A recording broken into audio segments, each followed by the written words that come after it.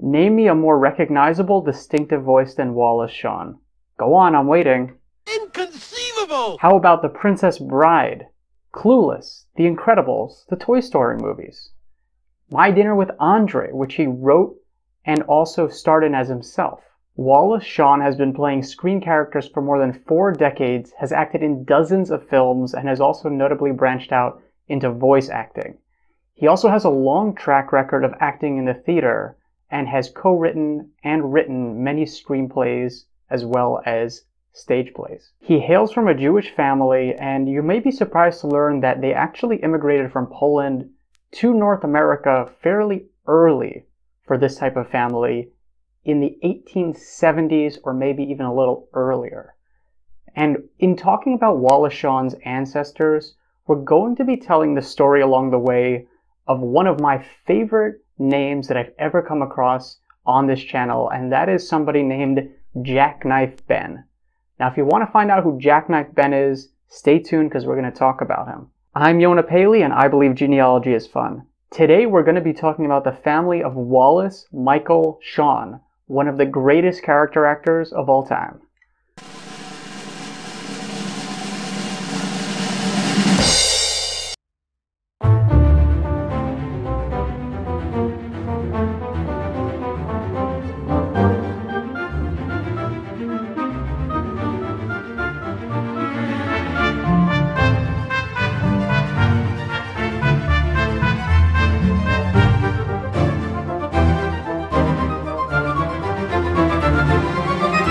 He was born in 1943 to William Leonard Shawn and Cecile Lyon.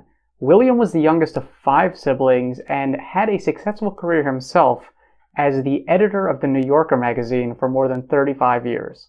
Now, believe it or not, he was not born with the last name Shawn. He changed it from Chon, which doesn't sound that different from Shawn, but he was actually the only one of his siblings to change the last name, probably to fit into the corporate world of the publishing business. Now, even though he was the youngest of his siblings, his father, Benjamin Shawn, was the oldest of 9 siblings. In the early 1900s, Ben started a business selling knives, and he didn't have a storefront, so what he did was he got an old apple barrel, and he would just stick jackknives in it and basically stand on the side of the road. People would pass by, and that was how he marketed his business. And eventually somebody gave him the moniker Jackknife Ben, and it just stuck with him. It eventually became what he became known as, and he grew this into a successful cutlery business and even got his name and photo printed in local newspapers. It took a while to figure out where Jackknife Ben was born because some of his records said New York, others said Poland or Russia, and yet others said Canada. And the same went for some of his siblings.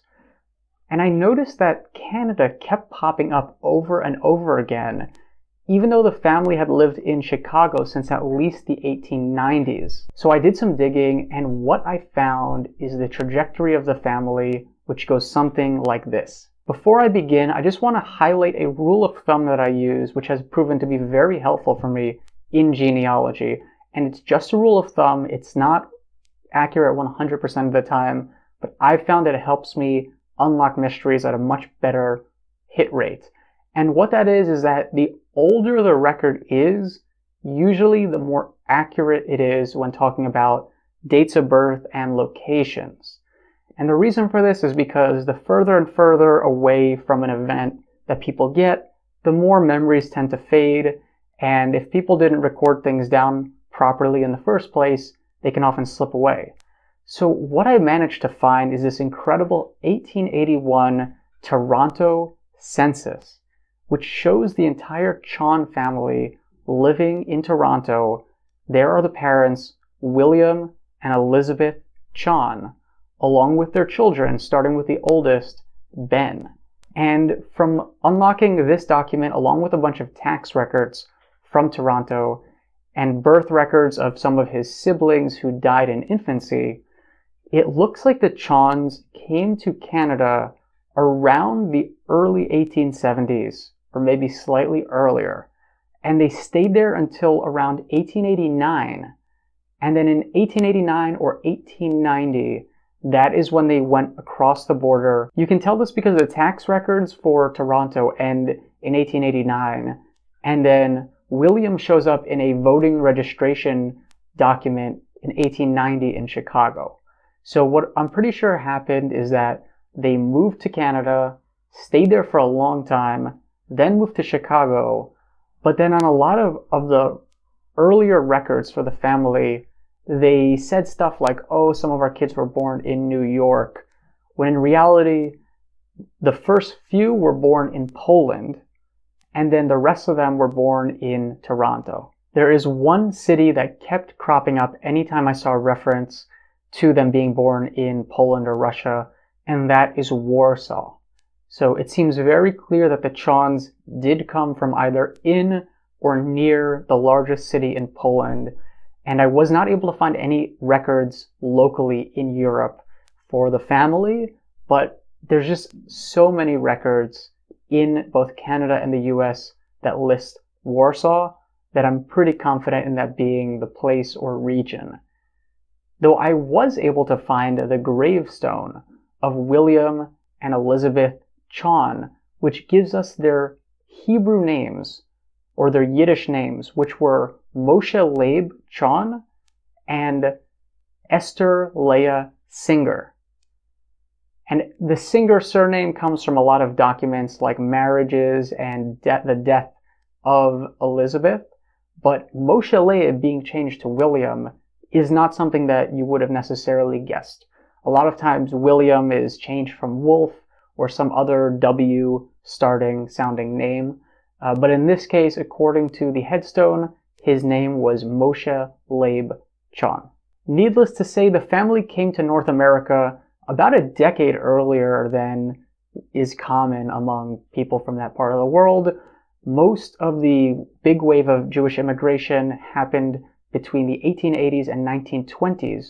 So for someone to come over in the 1870s, or maybe even a little earlier, it's not unheard of, but it's definitely in the less common category for when people immigrated to North America. So it is kind of interesting, and it also makes things a little bit more tricky in terms of finding immigration records, because the further back you go, the less official moving from place to place was. People would just kind of show up. The ship manifests, even if you do find them, they don't have a lot of information, and there actually aren't even any border crossing records available for that time period from 1890 or so, when they would have crossed over into the United States. So anyways, that is the trajectory of the Shawn family, Wallace Shawn's direct paternal line. What are your thoughts on the family? Let me know in the comments section, and also please be sure to follow me on social media. I've included a link to my Instagram and my Twitter in the description box below, so please follow me on social media, and that wraps up this episode. If you liked it, please be sure to give it a thumbs up and subscribe to the YouTube channel. As always, I'm looking forward to bringing you more videos, as well as tips and tricks that you can use in your own genealogy research. So thank you so much for watching, and I'll get you next time.